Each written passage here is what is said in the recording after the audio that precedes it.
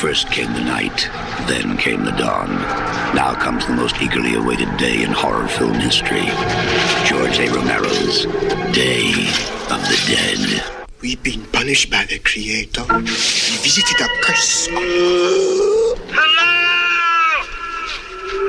Is anyone there? For the few remaining, their only hope of survival is to find a cure. You're wasting time trying to define what's happening. But the odds are against them. We're in the minority now. Something like 400,000 to 1 by my calculations. And so is Captain Rhodes. Anybody else have any questions about the way things are going to run around here from now on? Their one chance is Bub. It's working on instinct. A deep, dark, primordial instinct. But their time is running out. They can be fooled, don't you see?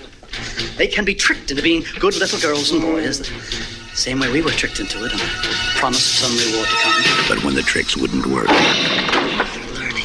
They're actually learning. their world fell apart.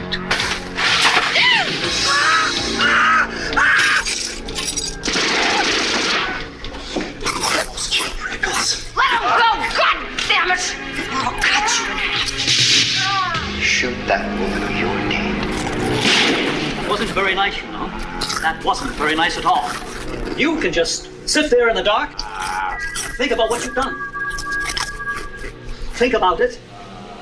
Think. The dead shall have their day. Day of the Dead. Extraordinary, isn't it?